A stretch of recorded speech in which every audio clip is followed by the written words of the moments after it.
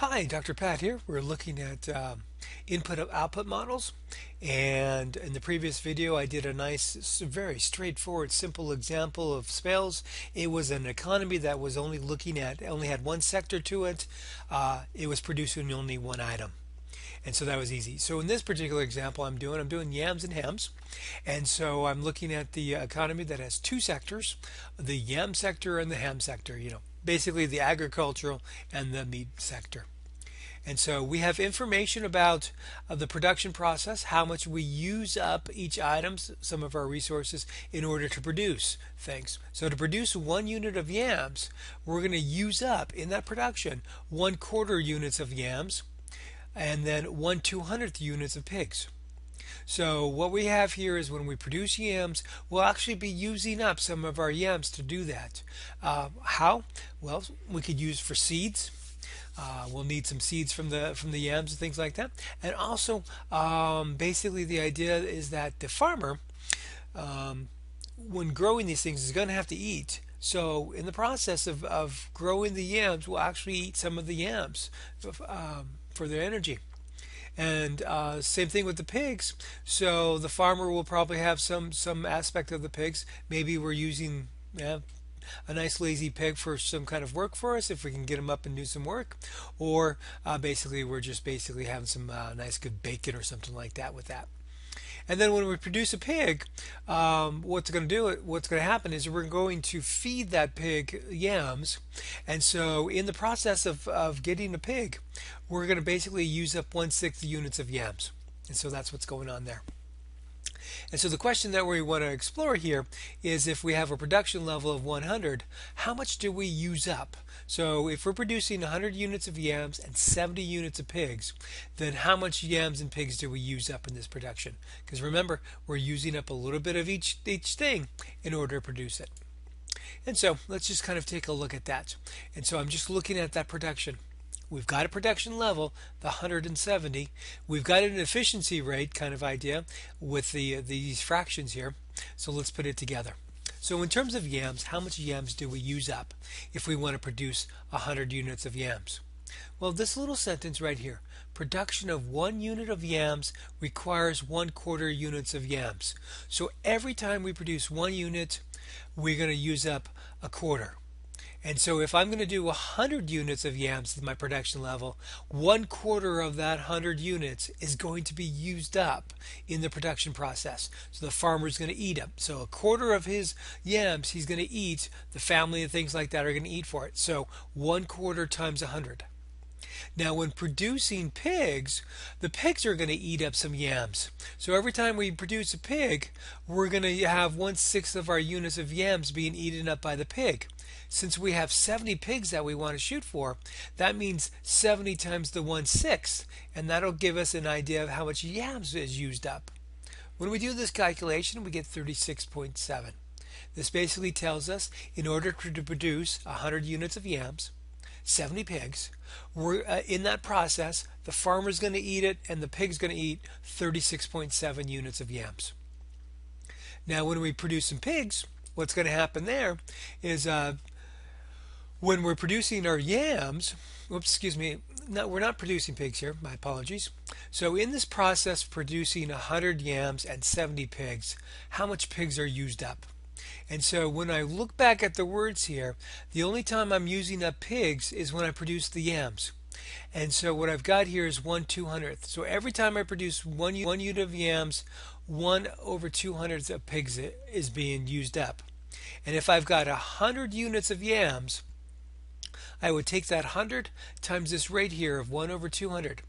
And that would tell me how much pigs I'm using in order to produce the 100 units of yams.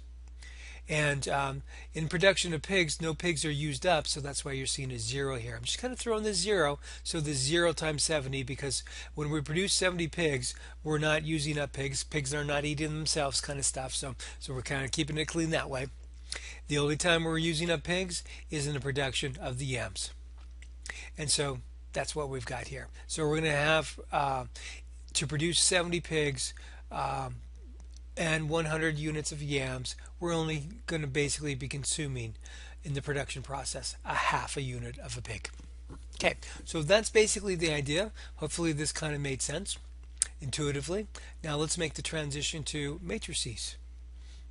And so what does this look like? So what I'm looking at here is these two equations here. What do they kind of look like? When we have two equations like that, hopefully you realize that's a system of equations. And so when we're looking at these two equations I just made, we calculated the first row here, this first equation was about yams. The second equation was about how much of the pig we used up. And so hopefully when you look at that, you're like going, hey, wait a minute, that's a system of equations. And in terms of matrix, we had a way to work those matrices. So if you remember when we did system of equations and we wanted to turn a system of equations into a matrix, we took the coefficients, and then the hundreds and the 70, that's kind of like my x and y. So we basically took the coefficients, made them into a matrix. So the 1/4, the 1/6, the 1/200th, and the 0. There's my matrix. And then times that by 170. So 100 and then 70. If we were to take this and multiply using our matrix multiplication, we would get exactly back this relationship that we have. System of equations. And then on the other side, the right hand side, we just basically have a nice little matrix of those numbers there. So what I'm trying to represent here is the first row of each of these matrices. And the first row is all about the yams. The second row is all about pigs, how we're consuming up our pigs. And so that's what we got going here. So basically what I was trying to do here is go with some intuition, just kind of calculate some things, and then see if we can turn these two equations into a system of equations, turn them into matrix. And so that's kind of what I got playing with. And so now I want to look at just this one fraction right here, or this one matrix, excuse me. Some people call it the technology matrix, some people call it the input-output matrix. And so let's kind of analyze what these numbers really represent. Okay, so recall from the problem we had this idea: the production of 1 unit of yams requires 1/4 units of yams and 1/200th pigs. And I'm noticing the 1/4 and the 1/200th right there. So in this first column here is all about the production of 1 yam. Okay, and then the production of 1 unit of pig requires 1/6 unit of yams. There's our 1/6 units, and then we had 0 pigs used up. So the second column is all about the production of pigs. So now remember from before, the first row was about yams, how we used them up, the efficiency rates, and the second row was about pigs. That was from the previous slide.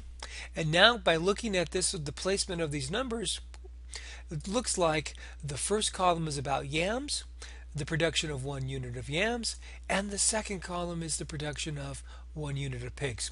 And so that's basically what we're looking at, is we've got an input, that's the rows, and we have an output, that's the columns.